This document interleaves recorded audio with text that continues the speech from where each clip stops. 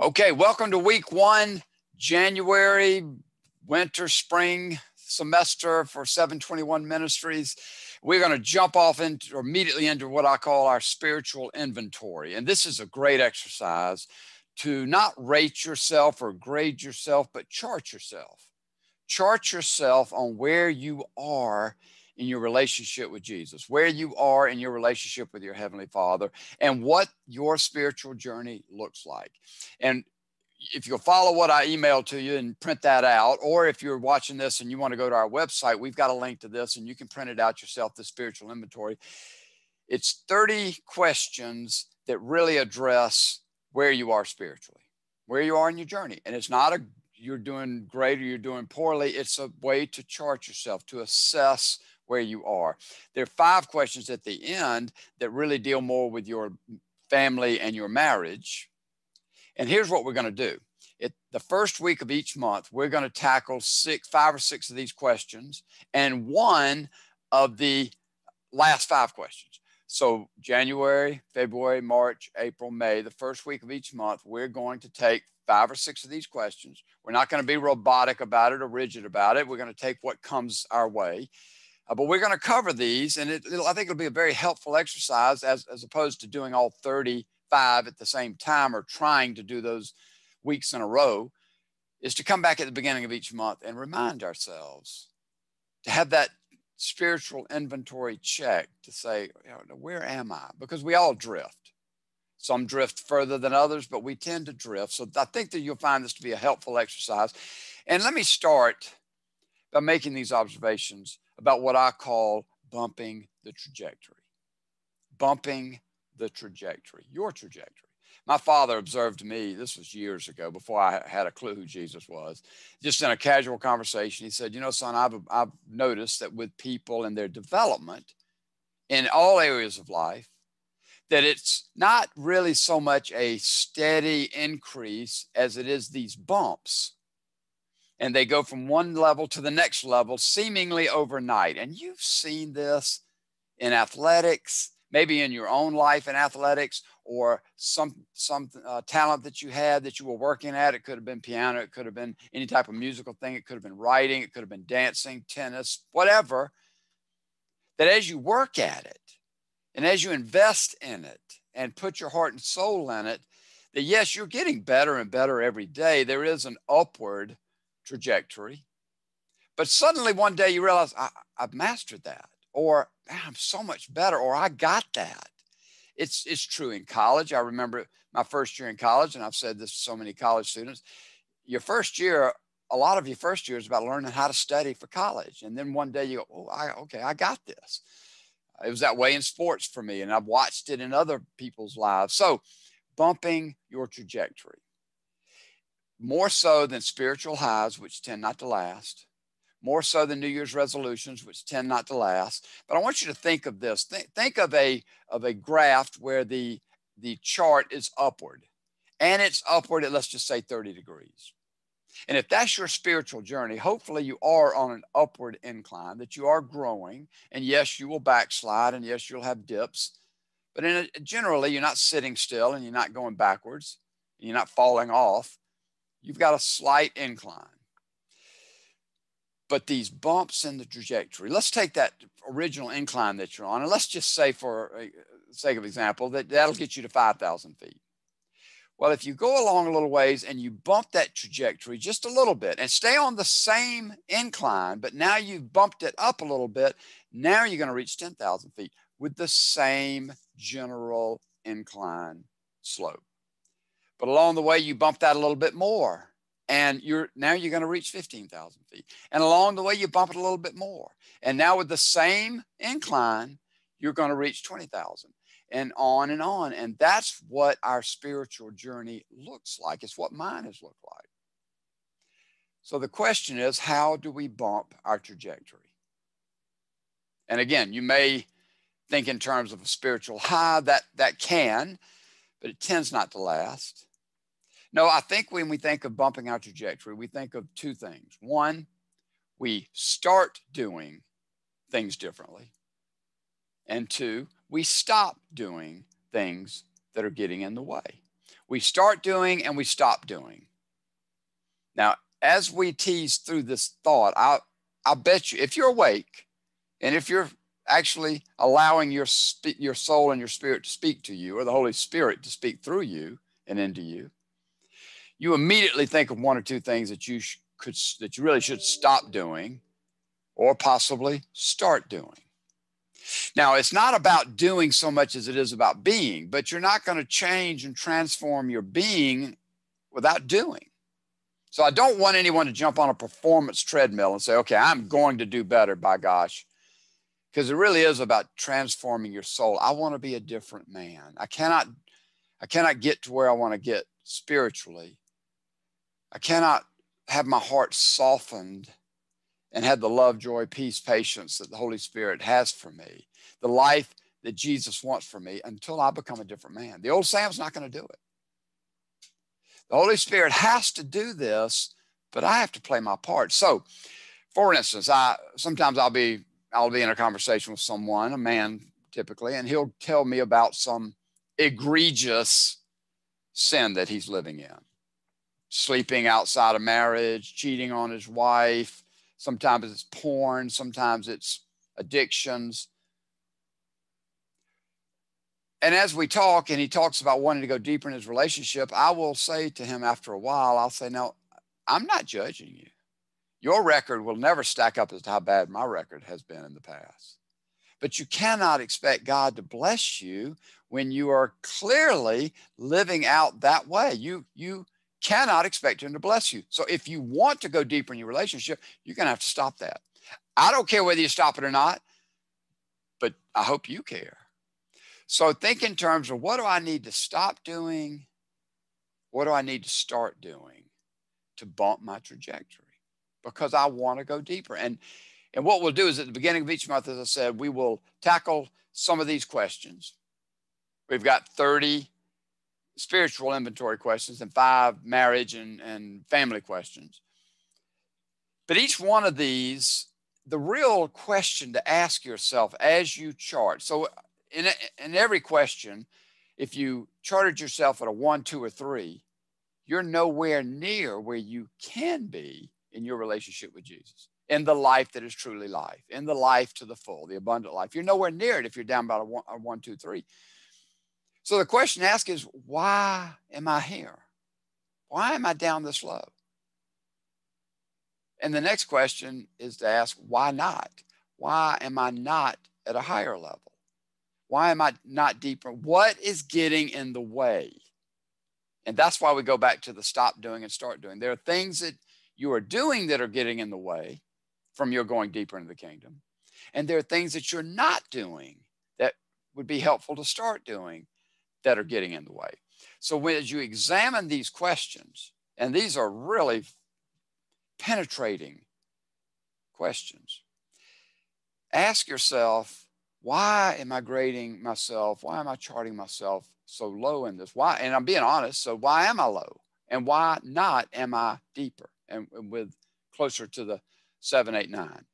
I've got a statement on your handout from Andy Stanley. It's one of his great observations, is where you're going, where you want to be when you get there. Is where you are going, the track you're on, the life you're living, the investment that you're making in your relationship with Jesus, the investment you're making in your relationship with your wife, your husband, your children, your work, your health, is where you're going, where you want to be when you get there. Because so many of us who've lived some years and have gotten there in certain areas of our life now look back and go, I wish I'd have asked that question. Because if I'd have been able to project out to what this is going to look like, I would have stopped immediately. And so one of my roles when I sit down with men is to let them talk and then gently point out, do you know where this is going if you stay on this track? And it's typically often men that are looking to get divorced, looking to leave their family, to get free, whatever. And I'll say, you don't know what's down the track on this. You don't know what's ahead. I do. Let me show you so that you don't make the same mistakes I made. So as you look at this, is where I'm going, where I want to be when I get there. What a great question. And the other thing to think about is, as you look at these questions really bring home what you truly believe. Not what you say you believe, but what you truly believe. Because what you truly believe will be reflected in the way you act, the way you live, the choices you make, the decisions you make. This will show you what you really believe. And I'm reminded of Jesus saying in John 8, 30, 31, 32, 33, if you keep my commandments, if you hold to my commandments, if you live my teachings out to the best you can, that's how you become a disciple, a true follower. And when you do that, you're going to know the truth, and the truth is going to set you free. The truth will set you free. So as you look at these questions, be truthful so that you can be set free from the fact that you're holding yourself back from going deeper. Nobody else is holding you back. You're holding yourself back. So these are great questions to look at. I hope you'll take some time to look at them. I have a couple of questions I want to start with. Given that each one of these questions, a 1 is the lowest and a 10 is the highest, a 1 would be the least depth of your spiritual life, and a 10 would be the deepest depth. Where do you think an ordinary, normal man or woman like you, like all of us out there working with jobs, children, spouses, parents, where can you live? What is achievable? And to help you with your thoughts on that, clearly a 10 is not achievable in this life. 10 is perfect. So we're not going to get to 10. But is a 9 available? Is that achievable? Is that something the ordinary person, not a super Christian, but just an ordinary person where can they live on a 7 to 10? And I bounced this question around with all of the men. And the general answer, consensus, was 7 or 8. And I concur with that. You can live a 7 or an 8. You can be a 7 or 8 in any of these questions. It's not just for super Christians. It's not just for Billy Graham or Andy Stanley or Mother Teresa or whoever comes to your mind. You can live this way. It's available to you. And I don't want you to think it's not and be resigned to the fact that you've got to stay at 2, 3, or 4. You can live in the 7 or 8. In many cases, you can live in the 9. But let's just be easy on ourselves and show some grace and say 7 or 8 is certainly livable. So that's my first question. And I want you to understand that you can live in that 7 or 8. It's not just for super Christians. But the next observation I would make is if you're living in the 7 or 8, you will taste that 9 and at times really close to a 10. If you're living that 7 and 8 consistently, you'll taste the 9 often and possibly even shades of the 10. But if you're down in the 2 or 3 or 4, you're not even going to see the 7 for a couple of reasons. If you're down in the 2, 3, or 4, you'll never see even a 7 because you're not investing. You're too far away to even get close. That'd be one reason. And the second reason, which was pointed out by one of the men today, you probably surrounded yourself by people who are 3 and 4s, 2 and 3 and 4s. You need 7, 8, and 9s in your life to pull you forward. I heard one person say everybody needs a Paul in their life and everybody needs a Timothy in their life. We need a Paul, someone who's deeper into the kingdom, who'll pull us, who'll challenge us, motivate us, someone we can follow and emulate and say, I want to keep going like that person. We need a Paul, and then we need a Timothy that we can help bring along. And what so often happens when we help someone else along, then we're pushing ourselves even deeper. So you can live in the 7 or 8, and you don't want to live in the 2, 3, or 4. And always ask yourself as we look at these, why am I so low? What is it that's getting in the way? So let's just start with number 1. The A+ life is through Jesus plus other things, or, and I worded this very carefully and specifically, first through Jesus only. The A+ life is through Jesus plus other things, or Jesus, first Jesus only, and then these other things. And let me explain that. First off, the A+ life. This is not the prosperity gospel.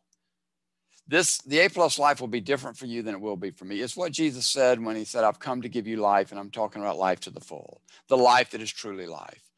It's your individual, tailored, customized life that Jesus has for you that may include a lot of really nice things. It may not, but it'll be the life that he wants for you that will be full of love, joy, peace, patience, kindness, fullness, gentleness, and self-control. So I'm not talking prosperity gospel when I say A+ life. I'm talking about the life that he has for you. So the question is, do I believe that I can have that life if Jesus is first and foremost in my life and these other things are not? Or do I believe that yes, it is Jesus. I know it's Jesus. I've come to that realization. I've finally understood that I got to have Jesus in my life. But it's Jesus plus these other things. Things such as comfort. I like my comfort. Things such as enough money, or really, truly more than enough money, or good health, or being thought well of, or my business going well, or any number of things. You can fill in the blank. You know what they are. Do I believe that I could have the life that Jesus wants for me if I don't have those other things, but I do have Jesus, and I do have him in a meaningful, deep, rich way? Do I believe that? And don't fool yourself. Because if you don't believe that, then these other things will not ever bring you any love, joy, peace, patience. It has to be Jesus first. And it took me a long time to get there. But I got there by bumping the trajectory, by starting things in my life and stopping things that were in my life, to where I now know. And I like comfort, and I like to have extra money, and I like to drive a nice car, and I like all those nice things, and I don't want to lose them. But I finally came to the realization that he's it. He's it. It's not Jesus plus anything. It's Jesus first and only. Then these other things, they sort themselves out. It's no different than what Jesus said in Matthew 6 when he said, seek first the kingdom of heaven. Seek me first.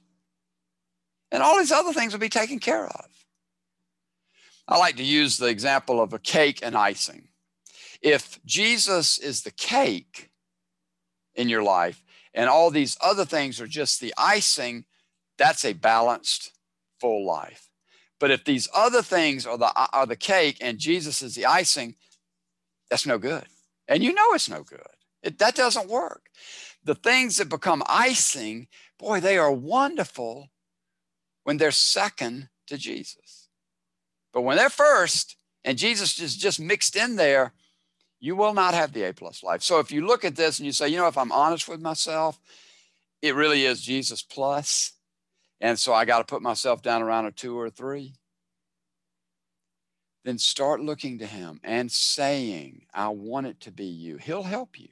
I want it to be you. And all these things, he'll help you get closer to him. Number 5, joy in my life. I'm going to jump around a little bit. Number 5, joy in my life. Number 1, not much.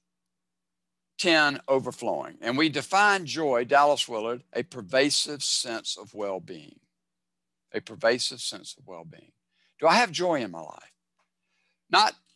Happiness goes along with joy, but not happiness based on happenings, circumstances. I like happiness. Jesus said, I want you to be happy. But joy is that pervasive sense of well-being. Do you have that? If I'm honest, I'm saying, not much. I have good days and I have bad days, but not much. Or am I overflowing with joy? Because you can. Be joyful always. Be full of joy. And why? Well, number 1, because I got Jesus and he's number 1. And these other things, they're in second place. So they don't have the power to disrupt my joy. Question number 2, I am living with the power of the Holy Spirit. None, not even sure what that means. 10, living with the power of the Holy Spirit. Where are you in this? I am living with the power of the Holy Spirit.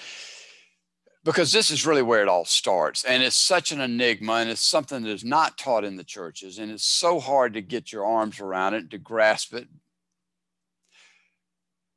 But when you surrender your life to Jesus and you are born again, the Holy Spirit indwells you. He gets all of you. Or let me say it, I'm sorry, I said that the wrong way. You get all of him, but he doesn't get all of you. And we're going to tease that out during this month of January, how we have these rooms in the houses of our souls, of our hearts, that we won't let him in. We'll talk more about that later. But am I living with the power of the Holy Spirit? Am I leaning into the power of the Holy Spirit? Am I learning to find and seek this Holy Spirit power, which was assumed in the New Testament, that all believers would live with the power of the Holy Spirit, that all believers would be 7, 8, 9, not just super Christians.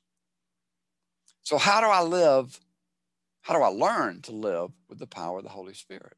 Well, we have 4 words that we put together: see, seek, want, wait.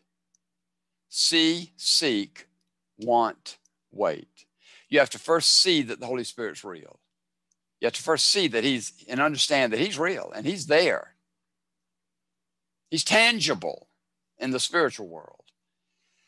That's seeing him. Seeking him is to start to look for him. If I lose my car keys and I seek them, I'm looking everywhere for them.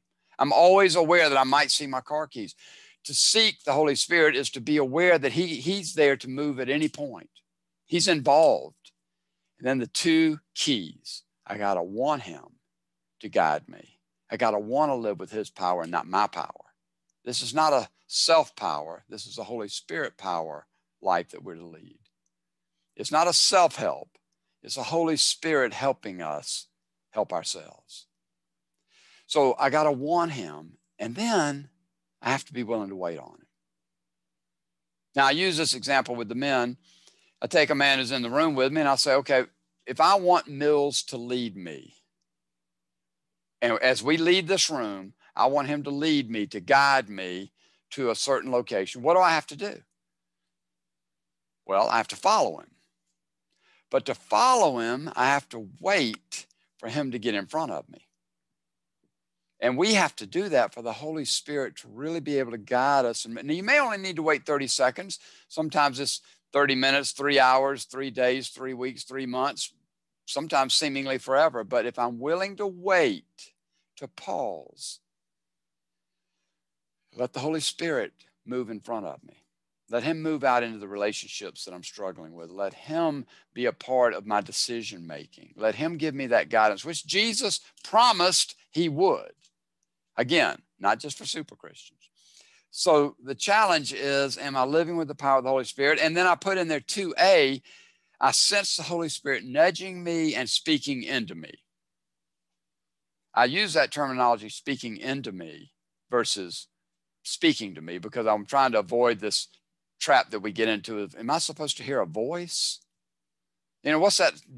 God speaking to me, what's that supposed to look like? I never hear an audible voice. Do you hear an audible voice? Well, no, I don't. But I hear an absolute direct statement into me.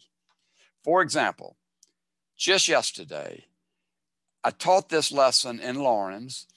And yesterday afternoon, I was taking a long walk late in the afternoon.